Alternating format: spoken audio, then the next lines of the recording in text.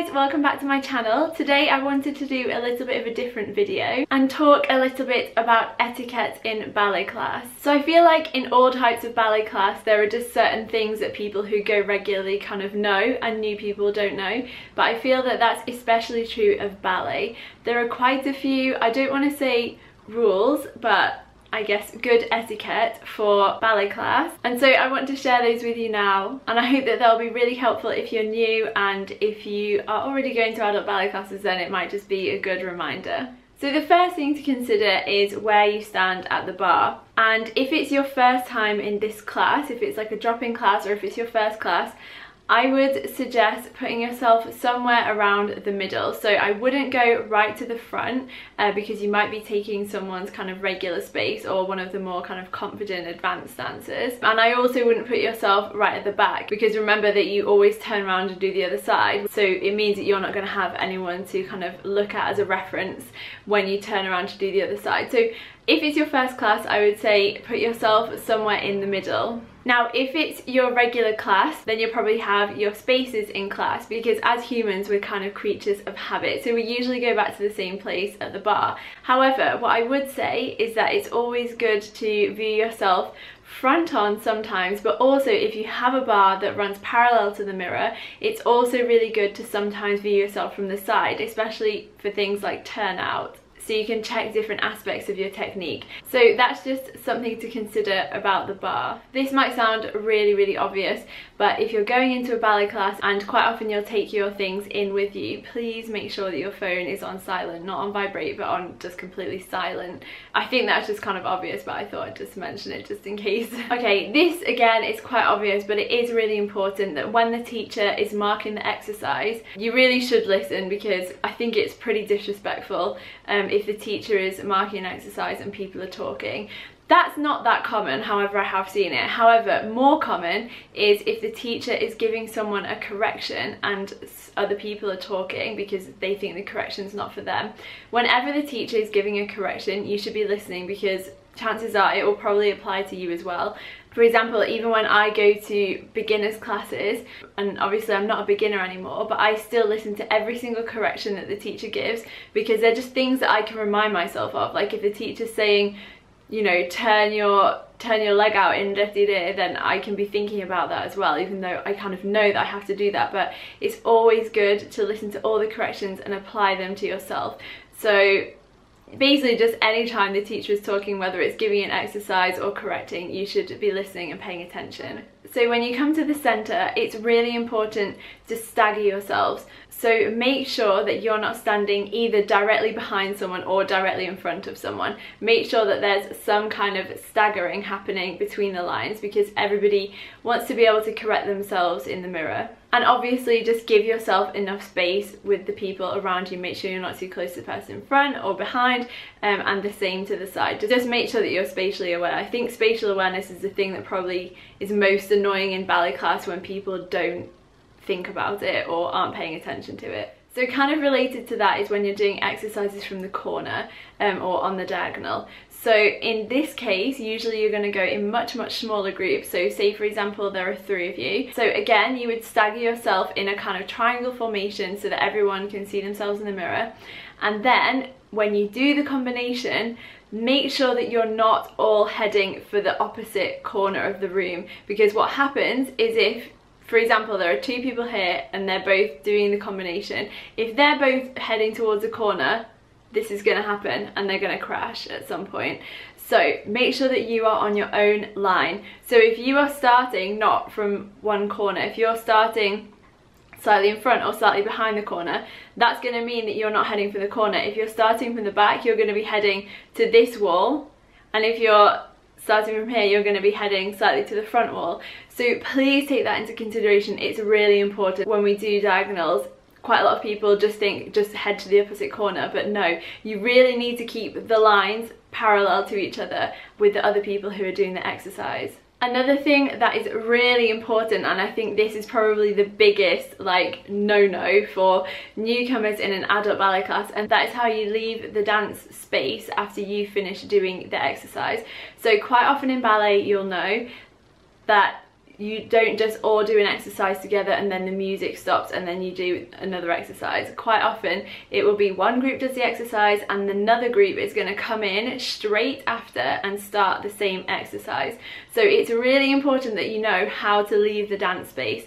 So the general rule is that you always go kind of forward and then to the nearest side. So for example, if you're doing a diagonal to this side, then you're going to leave kind of front and to that side. If it's coming from this way, then this way. And if you're doing something in lines like this, for example, like a petit allegro, then you're going to leave, again, you finish the exercise and you're going to leave front, and these people are going to go this way and these people are going to go that way. That leaves the space clear for the people who are coming in from the back. What you must never, ever, ever, ever do in an adult ballet class is to finish the exercise and then go straight to the back, because chances are there's someone coming here and they're going to come right behind you and you're going to crash into them. And even going straight to the side, again, maybe you have someone coming here and you're going to go straight to the side and you're going to crash into them. So please think, I need to leave kind of front and then side. Never ever ever go backwards once you finish an exercise. So something that I think people don't really talk about, but it's kind of worth thinking about, is what you do while the teacher is marking the exercise. And there are different trains of thought on this. Obviously, if you're in quite a strict class, then you will be expected to mark the exercise as the teacher is marking the exercise. However, in an adult ballet class, it's a little bit more relaxed. So for example, for me, if we're at the bar, sometimes I will mark the exercise, especially if it's a more advanced class. But if it's a lower level class, obviously I'll be paying attention, I'll be looking at the teacher and I'll be thinking about the exercise. But I might, if it's before adagio for example, be stretching at the bar, or just trying to make the most of my time at the bar. Obviously I will never be talking and I'll always be paying attention. But depending on whether your class is very strict or a little bit more relaxed, then you might be able to kind of make the most of the time and also do a little bit of stretching at the bar, or practicing a specific move that's coming up in that exercise. But the most important thing is that you're always listening to the teacher. Also, please just consider when your teacher is marking something at the bar that you're not standing in a place that means that everybody behind you cannot see. So just, you know, slightly move to the side. You might need to come away from the bar, just so that everybody can get a good view of the teacher. So just try and be considerate about where you're standing when the teacher is marking something at the bar. So then we get on to thinking about the centre. And when the teacher is marking something in the centre, obviously again you can mark the whole exercise with the teacher. Something that we got taught at the conservatoire, which they were very strict about, is that you must always do the arms full. So there's no marking the arms, because I think people can maybe kind of get into bad habits with lowering the elbows and things like that. So they always told us we had to always do the arms full, even when we were marking the lower body. So that's something that you might want to consider, especially if arms are maybe your weaker point. That's a really good way of not really tiring yourself out, you know, your whole body, but really making an effort to always do the arms full, even when you're marking the lower body. So obviously in class, ideally we're going to have understood every single exercise and know exactly what we're doing, but in reality that's quite often not the case. So if you're in a class which the level is quite challenging for you, that's fine. It's always really good to challenge yourself. However, just be aware of the fact that if you're not sure of the exercise, if the exercise is going to be done in groups, then maybe consider putting yourself in the second group or the third group, depending on how many they are, which gives you an extra chance to watch the first group and to go through the exercise again in your head. Because the good thing about going in the second or the third group is obviously that it gives you another chance to see the exercise and to think about it, but it also means that if you go wrong, you're not going to get in the way of other people. So do also think about, if you're not really sure of an exercise, maybe think about going more towards the back of the group, especially if it's an exercise that travels quite a lot, because then it just means that you're not going to get in the way of people who do know the exercise and who are going to be doing the exercise, you know, full out and who know it. So just be a little bit aware of your own level and be a little bit conscious of your spacing and where you place yourself. And then of course, when you're more familiar with the teacher and the kind of exercises they do and you're more confident, then it's really good to go in the first group to kind of challenge your memory, and also to go towards the front, because it means that you get a really, really good view of yourself in the mirror and you can correct yourself. But this is a process, and you know, some classes maybe you'll feel like going more towards the front, and other classes you might prefer to stay nearer the back. Either way, because I've talked about before about the staggering, you should still be able to see yourself. So I think it's just about being kind of self-aware and considerate of other people in the class.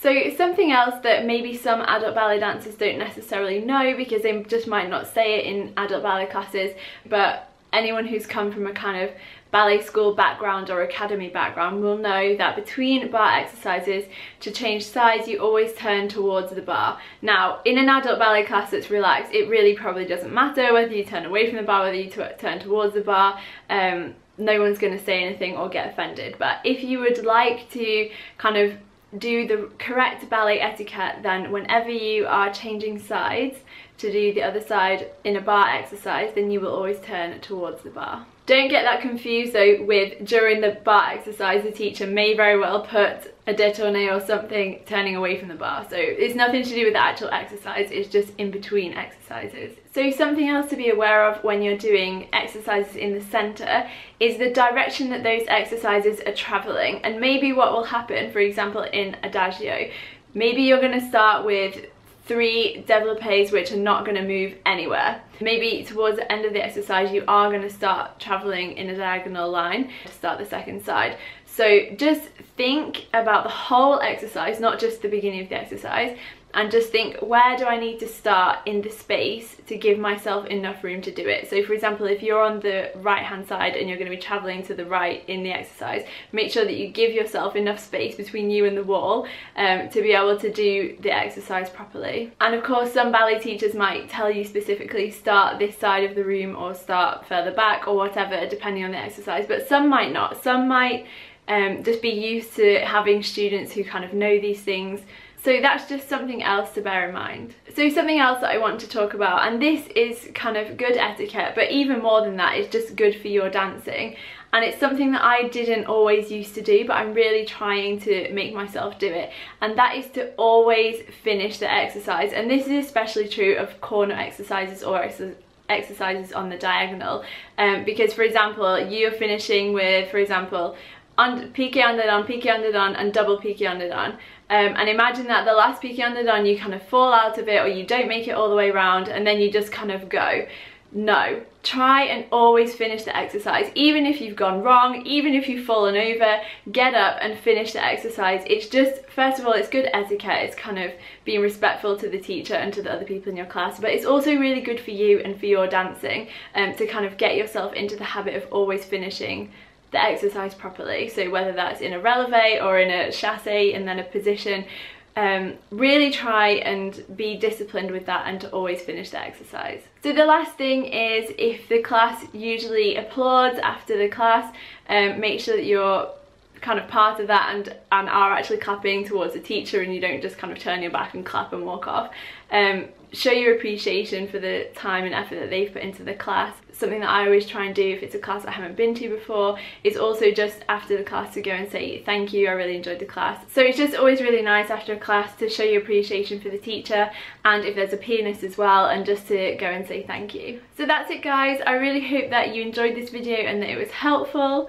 Let me know if you think I've missed anything, because I'm sure I have. These are just the things that I could think of, but please leave them in the comments down below if there's any other kind of ballet class etiquette that you think I've forgotten or I've missed, and we can all share our ideas in the comments and kind of help each other to have a happy and productive ballet class, because I know that these things might seem like quite a lot of things to remember, but the more you go, the easier it will get, and the more natural these things will all seem. But just remember that as adult ballet dancers, the main thing is that everybody can enjoy the class, and so we can do as many things as we can to enjoy the class for ourselves, but also just make sure that we're not getting in the way of other people or affecting them being able to enjoy the class as well. So thank you so much for watching this video guys, and I will see you in my next one. Bye!